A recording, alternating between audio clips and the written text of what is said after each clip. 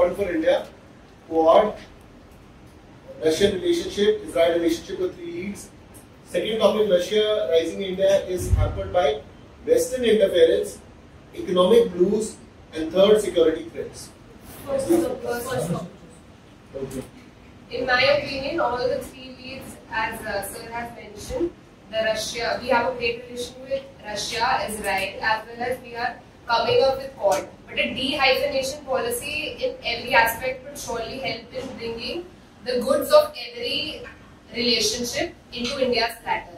I feel that Russia has always been supporting us on various grounds, be it our ISRO's coming up of ISRO or our defense deals. It has always been on our side, and India has also taken its side by not, by abstaining from the NATO. Then we come to Israel. Israel is like India's. Because current geopolitics is basically fought in the Indo-Pacific region. So Quad is the main region which we are focusing on today's work. Though we have in Quad, we have the America. We can take the help. As we know that Israel is the brainchild of America, so we can took the help from Israel too. But also, as we have more inclined towards the Russia will also support whether we have in the case of equipments or the weaponry, though it is Sukhois or the development of submarines or our P-75. So this is what de-hyphenation policy is all about. You need to keep your relationship with each of the sectors separate. Be it Israel, Russia or the Quad. I know Quad is important. Quad is playing an important role in the aspect, but neglecting Russia or India. Basically focus on the Russians,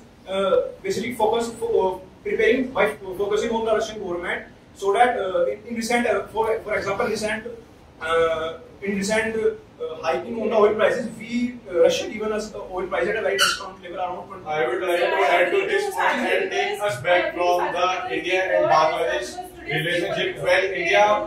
Indo-Pacific. However, I also agree to Rohit because India needs to balance out its relationships with Russia as well. Because if India moves purely towards Quad, then it is a high possibility that Russia and China would get together, and that is not at all good for India. So as a policy, so as a country, India should balance its act. However, what is more important, as India is a part of Indo-Pacific, and it would be. But I would like to add that Russia's relation is more important for our country because we have always seen Russia support us. We are not neglecting that Russia relationship are bad. Defense equipments from Russia. Moreover, Russia is supporting us now. We have oil problems which we are facing. So we can import it from Russia. But as per the current scenario, Russia is in the war with the Ukraine. They are only seeing they are making policies and they are not implementing oil it. and all. I would like to differ from your point and take us back to the history when India and Bangladesh were not, when Bangladesh had partitioned from the East Pakistan and West Pakistan, and when India decided to attack Bangladesh, then USA came with Pakistan with its 7th fleet, and then Russia was standing with us. So now also if we see around 86% of our weapon deal is continued with Russia, like AKs and other BrahMos missile, and recently, like YD said, the petrol hike. Russia is I know that Russia and Ukraine are having bad terms, but what if we see the future?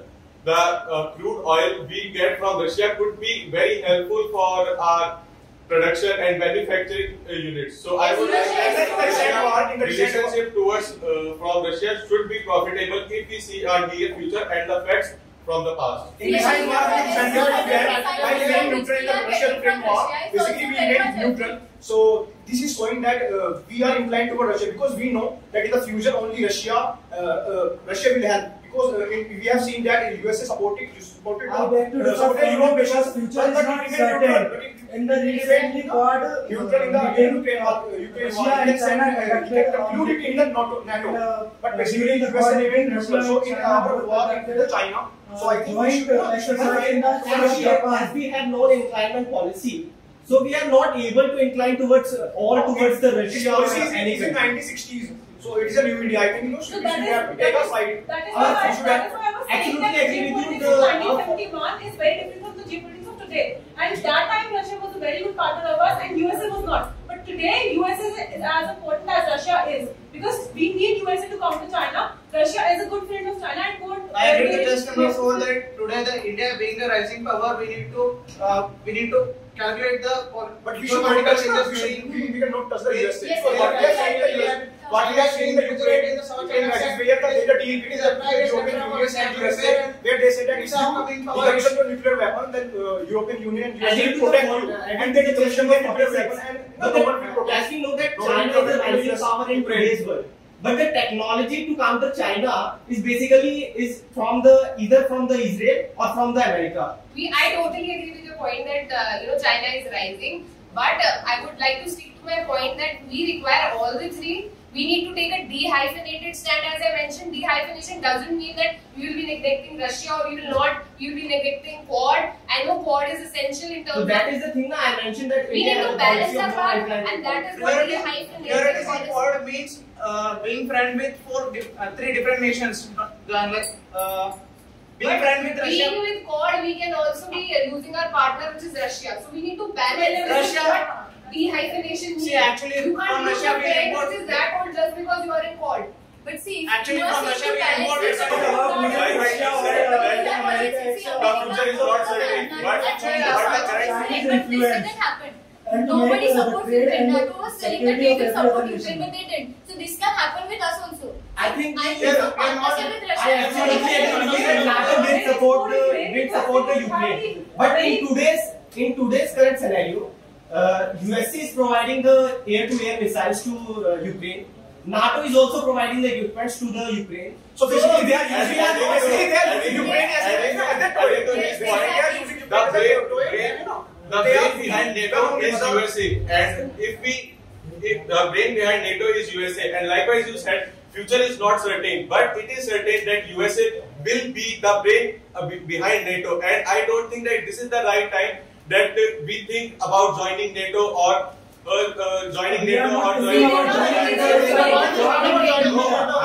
am just taking an example. I am taking a hypothetical situation. Because in Ukraine, USA did not support Ukraine.